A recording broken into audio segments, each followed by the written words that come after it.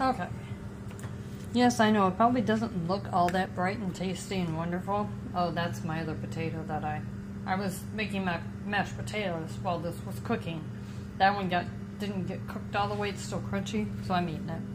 But anyway, this is my mushroom cap. It has a hole in it because I stuck my finger in to make sure it's hot. It's hot. It probably doesn't look the most appetizing. However, I don't care because I'm still going to eat it. It's a mushroom cap and it's a pizza. And I learned to do this in Iowa. And it's really, I love mushrooms, so I don't have an issue with eating them. If somebody doesn't like mushrooms, not a big deal. You don't have to make it. You could actually,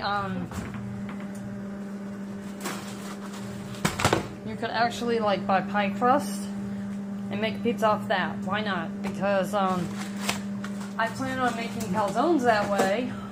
And there's other pie crusts at the store you can make. I just buy these because they're like a one-serving type of deal. I'm not saying you have to have it. I like them, so I make them.